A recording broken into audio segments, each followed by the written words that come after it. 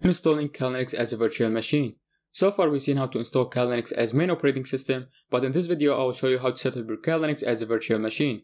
So if you are new in Linux, you can start with creating your own safe environment, and this is to prevent your computer from the issues that could be happen. We are going to use a program called VirtualBox in order to do that. VirtualBox is a software virtualization package that installs on an operating system as an application. Also, VirtualBox allows additional operating system to be installed on it. Let's say one is Kali Linux and the other operating system is Windows, so you don't have to buy another computer in order to test the security in a certain operating system.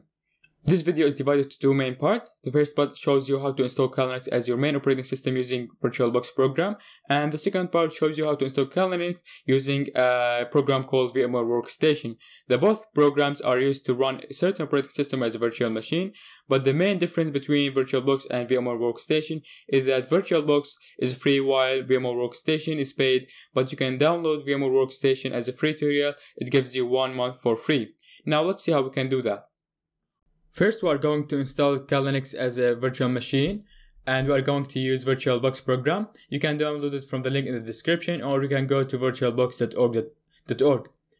And for Kali Linux, just go to the link in the description, and you will see VMware image or VirtualBox or Hyper-V. Select VirtualBox and select your processor, whether it's 64-bit or 32-bit.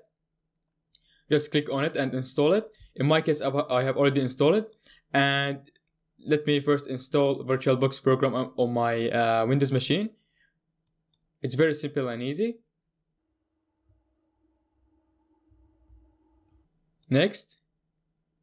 And next. I'm gonna remove this. Okay. Next. Yes. Next. Install.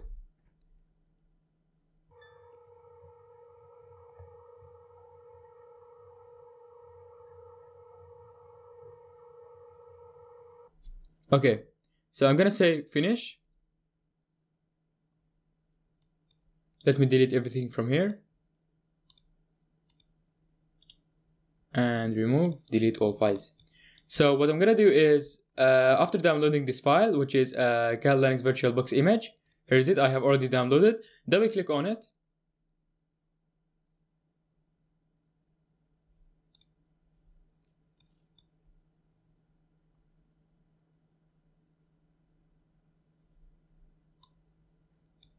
And I'm gonna say import to import the file that I have downloaded.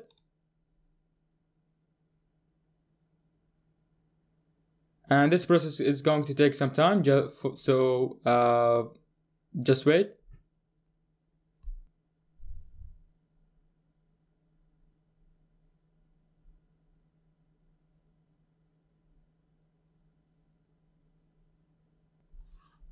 Okay, so after importing your Kali Linux to your VirtualBox, click on it and go to setting, and then go to system and give it 2 GB of RAMs. I think this is enough to run Kali Linux perfectly. And then go to network and make sure that it's on NAT. Then click on OK and start.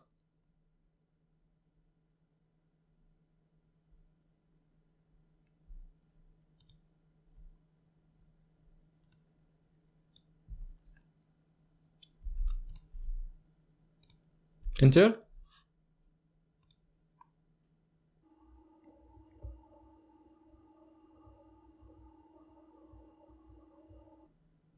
And now Kali Linux will install automatically as a VirtualBox, and you don't have to do anything.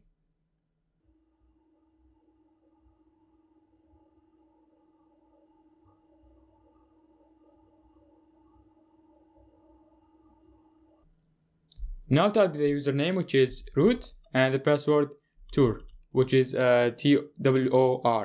Then press enter. And now Kali Linux is ready to use. So we learned how to install Kali Linux as a virtual machine using the program VirtualBox. And in the next video, I'm going to show you how to install Kali Linux also as a virtual machine. But instead of using VirtualBox program, we're going to use VMware Workstation program, because in my opinion, it's faster and more function than VirtualBox.